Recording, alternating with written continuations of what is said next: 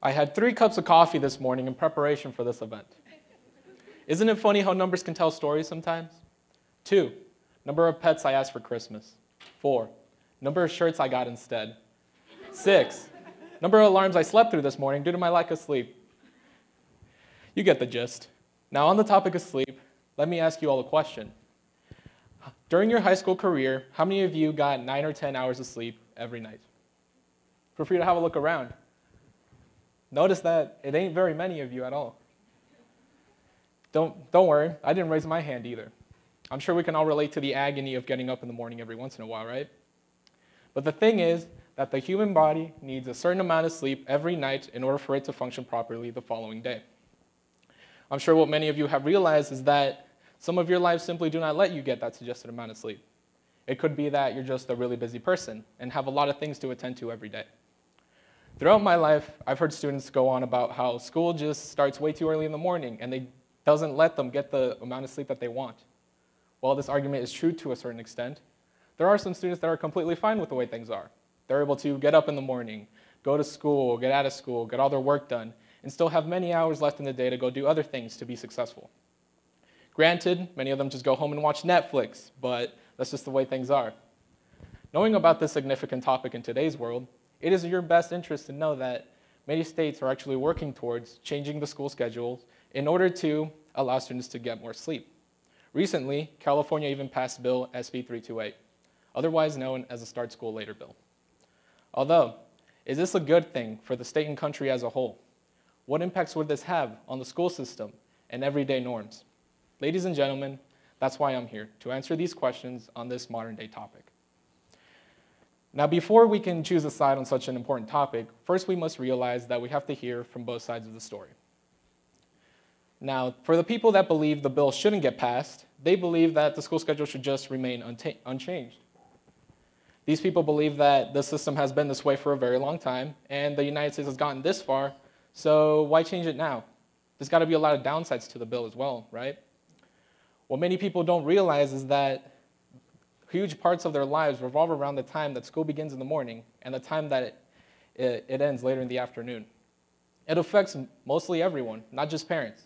For example, let's say I was a manager at a restaurant and I have to create a work schedule for all my employers, right? For all the employers that have kids, I would have them start work after the time that their kids start school. This would allow them to go drop off their kids at school in the morning and then make their way over to work. What the bill would do is actually force me to redo all those schedules, including the schedules for the employers that don't even have kids, which would probably lead to me changing my own schedule in my daily life.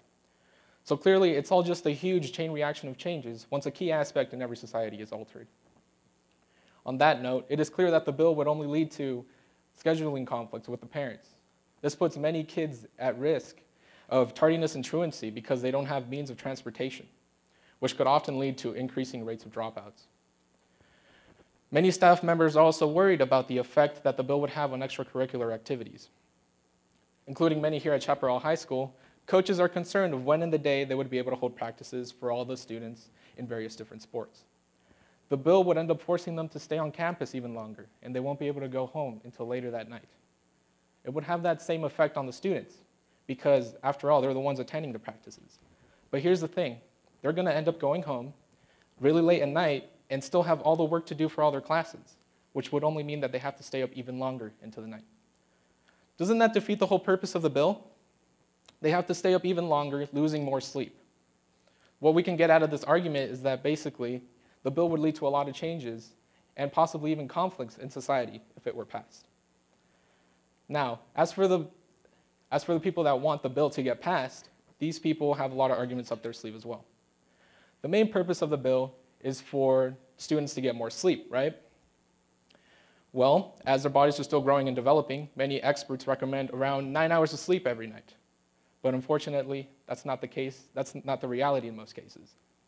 Around 75% of adolescents get under 8 hours of sleep every night, and 20% of those get around 6 hours or less, including me sometimes. This is all due to the fact that schools just simply begin too early in the morning. Some middle schools even begin around 7:45 a.m.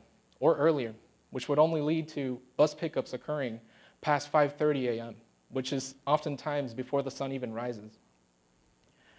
Sleep deprivation is often blamed for many unhealthy things. These unhealthy things include anxiety, behavior problems, impacts on brain development, depression, and even suicidal ideation. It's often blamed for many physical problems as well. It puts students at risk of getting diabetes, obesity, and high blood pressure, all due to the fact that they would be eating more than they would if they got an adequate amount of sleep. Without the problem of sleep, it would mean that the students would become less reliant on coffee, and their grades will most likely rise as they would become more alert during the school day. Of course, the school day would be closer to the middle of the day instead of the beginning of the day. These people that would like the bill to get passed care a lot about how much a student sleeps every day.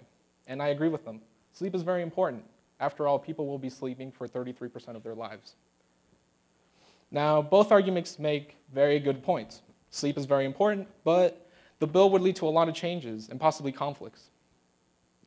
After presenting both of these arguments to you, can I get a raise of hands of the number of people that believe the bill should get passed? All right. How about the bill shouldn't get passed? Interesting. Where do I stand on this topic, you may ask? Well, I actually don't agree completely with both. After further looking into the bill, I noticed that something was quite off. What I found was that basically it stated no schools could begin before 8:30 a.m., including any zero periods and before school classes, along with the governor vetoing it, but it's in the Senate right now. So the idea that I got out of it was that they're basically trying to take the whole school day that's present right now and moving it up further into the morning, right? But is the result that they want necessarily what they're going to get? Allow me to explain. What we have here is a diagram representing roughly a whole day, starting at 12 a.m. in the morning and ending 12 a.m. the next day. And everything in between is all the general stuff that you would find in a typical student's day. Now let's apply the idea of the bill. They want to take that school block and shift it further into the day. But here's the problem. A day is only 24 hours long. That's just Earth's nature. You have to make room to move all the blocks down. So what we'd have to do is take out that sleep block on the end and then move all the blocks down. And then you'd end up with this. As you can see, the school has been moved farther down, and the sleep blocks have been moved. Now here's the big problem that I found with the bill. Notice up there that both the sleep blocks did not change in size, meaning that the students are still getting the same amount of sleep even after the bill gets passed. The only difference would be that they would be sleeping at a different time in the day. Now this clearly proves that the bill would almost have no effect on the amount of sleep that a student would get. But I may have an alternative. For the purpose of this presentation, I conducted a bit of research on my own. I created a survey and had as many people as I could from Chaparral High School take it. So, one of the options was, should school start later in the day? And a good 58% of people believe that yes, it should, which is a lot compared to 10% of people that didn't think it was a good idea and things should just stay the way they are right now. But I added in a third option, and as you can see, it was to end the school day earlier in the day, or basically cut it down. A good 32% of people agreed with this. Now I know it's a long stretch. Why would you shorten a school day down if school is so important? Now what I have noticed is that many students spend countless minutes or even countless hours at school doing absolutely nothing, which is really unproductive. And what I find is that if we were to give them that time outside of school, it would lead to them exploring other things other than academics. It could lead to them developing different skills that aren't necessarily taught in an academic classroom. It could allow them to have more time to discover their passions, and it could lead to them being even more productive and potentially even more successful. Isn't that the American dream, for everyone to be successful? So why not give this a try? Ladies and gentlemen, with that being said, I'm Nilson Cadenas, and those are my 10 cents on this California bill. Thank you.